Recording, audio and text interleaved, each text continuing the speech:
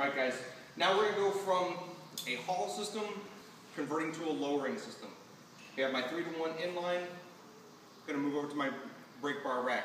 Again, we have our RPM setup, rack, pulley, and a Mariner's hitch. This could also be replaced with a Hokey hitch. In these systems we're using pressure cord. If you don't want to be using triple wrap crossings, you could also be using some kind of a grab system. Start this by disconnecting my Hall system.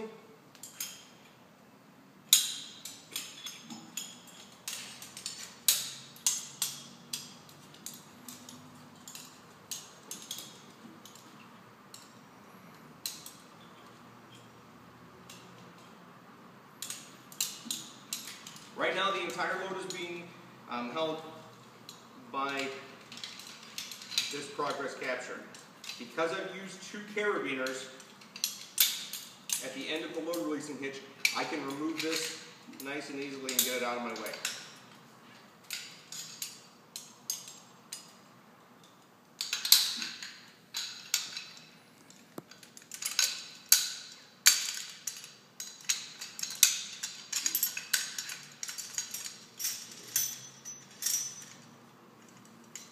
Now if I start feeding the main line into my brake bar rack,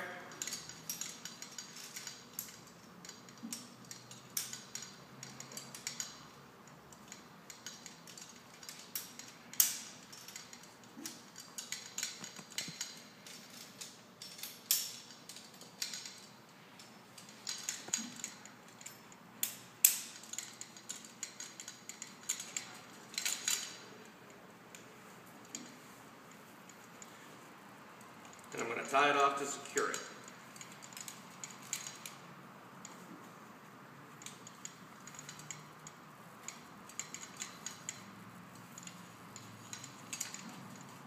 At this point, I have to lengthen this part of the system in order to load the rack completely.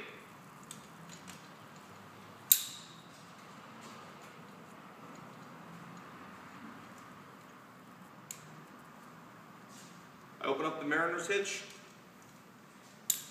and notice that I keep the carabiner on the end of the webbing so that the carabiner cannot pull all the way through the system.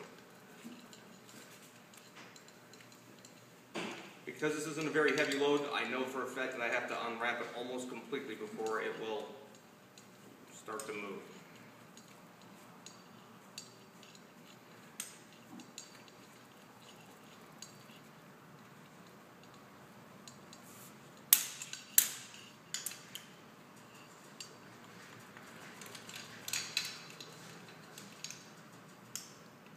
On the load releasing hitch, at this point now the weight of the system is on the rack and not on the load releasing hitch.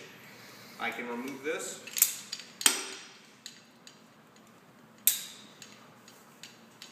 And remove the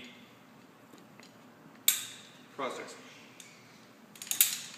If this operation was going to continue, I would automatically replace this load releasing hitch with another one that was already assembled correctly, or I would pass this off to another team member for them to start to reset it and rebuild it. At this point now I can open up my rack and I can start to lower the system.